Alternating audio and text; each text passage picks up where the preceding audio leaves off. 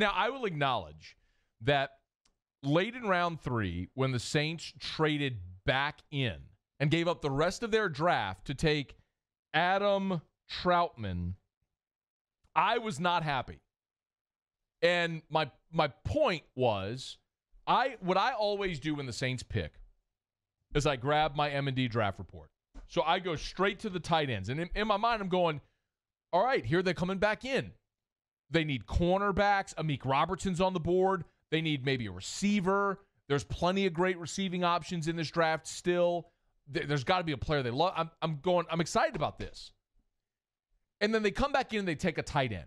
After they just spent a buttload of money on Jared Cook this last year, I'm going, a tight end. And so then I grab my M&D draft report and I start flipping through. And I don't see Troutman anywhere. Like, I'm scrolling through all of the tight ends and I'm going, you got to be kidding me. I'm like, there's Thad Moss, there's Pinckney from Vanderbilt. I'm going, Mike D's got 45 tight ends graded. He doesn't have this guy anywhere, so I lose it. Well, I wake up the next morning and then I flip back through the M&D draft. Actually, I opened Twitter and Mike D, I saw a tweet from Mike D where he had a screenshot of his draft guide. He had Troutman, the second graded tight end in the draft.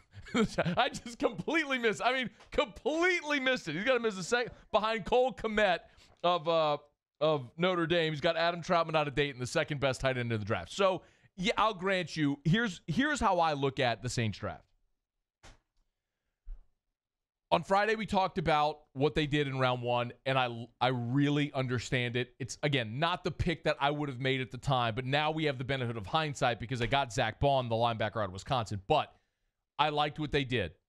It's no secret Sean Payton was not happy with Larry Warford last year. They're going to cut Larry Warford. It's going to save them nearly $8 million in cap space, and they drafted who many felt was the best interior line prospect in this draft. So now you've got McCoy. You just re-signed Pete. You add Ruiz to that mix. The interior of your line is set, and your right tackle is maybe the best right tackle in football. Armstead's still there at left tackle when he's healthy. He plays at a high level. How much longer does he have? Don't know.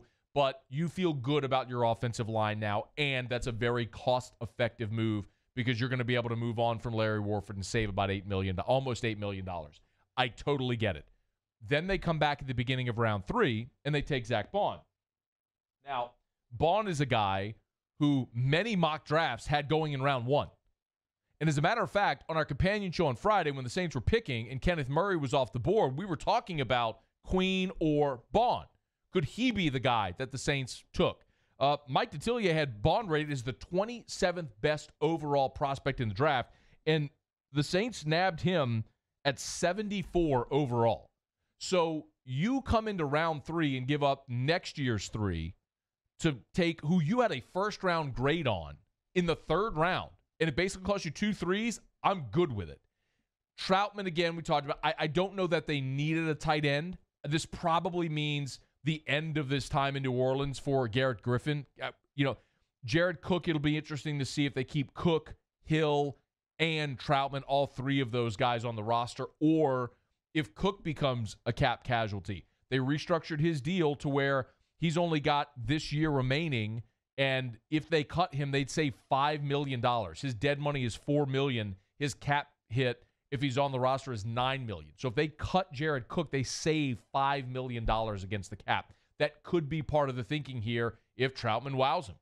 So they made a few moves to get younger in a couple of spots, added guys that they had really high grades on, and got great value for them. Now, someone did ask over the weekend, well, how do you measure value if you're giving up multiple picks? And that's a great question. Like, it wasn't just that you used an early 3 on Bond. You had to give up another 3. But if you got a prospect, if I told you I could give you a first-round talent for the cost of 2 third-round picks, would you do it? I would. I would think that's great value. If I told you we get you the second-best tight end in the draft who you had graded as a second-round pick late in round 3, and it's going to cost you 3 late-round picks, would you do it? I would. I would. I think that that's great value. So the other part that I'll look at, and I know some have criticized New Orleans because they only used 4 picks, and I'll get to Stevens in a second. But when I look at the Saints roster, when you have a team that has had as much success as New Orleans has of late, generally it's because your roster's really good and you don't have a lot of holes. If the Saints had drafted 7, 9, 10 players in this draft, where are the roster spots? I don't think you have them. Like, I was combing through the roster earlier today to say, okay, what positions are up for grabs? Like, if you keep a 6th wide receiver, that's up for grabs. Or maybe I could even argue a 5th wide receiver if someone could come in and beat out like a little Jordan Humphrey. You certainly have spot for another cornerback. The Saints last year kept 10 defensive backs in their final 53. They only have 10 defensive backs on the roster right now. So you need more bodies for camp anyway, and there is a spot available for an extra defensive back. Aside from that, someone would have to come in and beat out an established player. Like maybe Troutman comes in and beats out Garrett Griffin at tight end and Griffin's gone. Or maybe they cut Jared Cook and keep Troutman, Hill, and Griffin. However they make it work. But my point is, if you had drafted 7 guys, you don't have 7 roster spots for rookies. You don't. That's the benefit of being a really good team. So I would rather in this moment, and that's not true with every draft, like in the 2017 draft, they needed that full draft where they just hit on everybody and built their roster that way. It's just not the reality for the Saints anymore. They took 3 guys in the first 3 rounds that all should be contributors week 1 for the New Orleans Saints. That's the reality. Now, the Tommy Stevens thing is interesting, and I think that becomes even more so now with what we know about Taysom Hill's extension and bringing in Jameis Winston. My guess on Tommy Stevens, who started his career at Penn State, transferred to Mississippi State where he followed Joe Moorhead, who was his OC at Penn State, then became the head coach at Mississippi State. Stevens has even said, can you play Stevens number 2, please? This was Tommy Stevens on a teleconference when he was asked about the comparison between he and Taysom Hill. I think Taysom brings, his own game to the table, and I bring mine. So, but again, I'm glad that I'm going to be teammates with somebody like Taysom and, the other quarterbacks in that room. I can't wait to get to work with them. And like I keep saying, it's such an unbelievable opportunity. I'm so thankful for it. Tommy Stevens sees himself in the Taysom Hill mold. So when you look at New Orleans for 2020, you say, what are you going to do with the 4th quarterback? Well, nothing.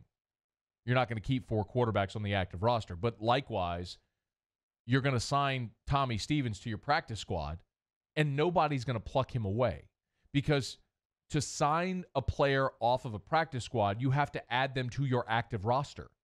And I can't see any team in the NFL that is going to take Tommy Stevens and sign them to their active roster. So you can essentially stash him for a year in 2020 on your practice squad. And then next year in 2021, maybe Taysom Hill's your starting quarterback. If that's the case, Tommy Stevens is the prime candidate for the Taysom Hill role. Maybe Taysom Hill leaves and is a starting quarterback somewhere else. Well, Tommy Stevens still is your Taysom Hill role. Or maybe Drew Brees is back and Taysom Hill remains in the Taysom Hill role and you cut Tommy Stevens or keep him on the practice squad for another year. But it's an interesting prospect because if you feel like that he can fill that role for you and you got him basically on a flyer with a 7th round pick, then it's a low risk, potential high reward proposition. And I'm good with what they did. Like, I understand what their thinking is with a prospect like that because they've proven this type of player has a role in this New Orleans offense. So I like it. All right, it's after further review. Glad to have you aboard with us here. Before we break, a couple from Sean Payton on these draft picks. Here's Sean Payton on Zach Bond, the linebacker out of Wisconsin, who they used early in round 3. Well, again, a real good high makeup player. There's some versatility with this player that is a little unique.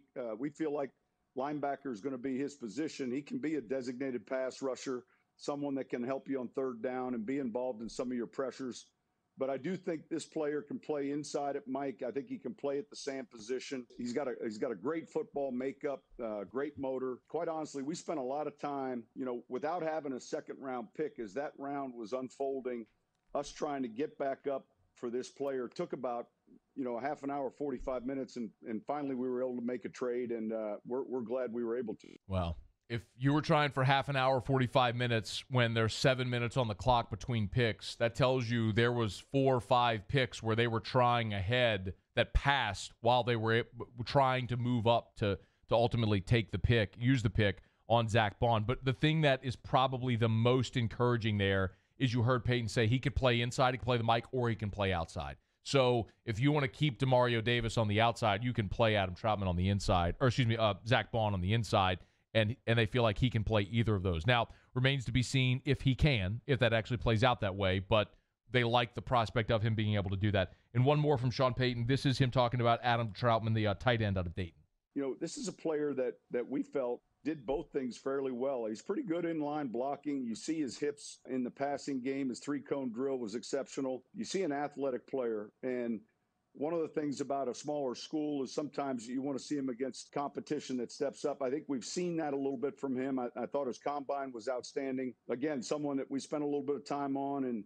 And then with a 3rd-round selection and that costing us, you know, obviously our picks today, we're focused on free agency right now.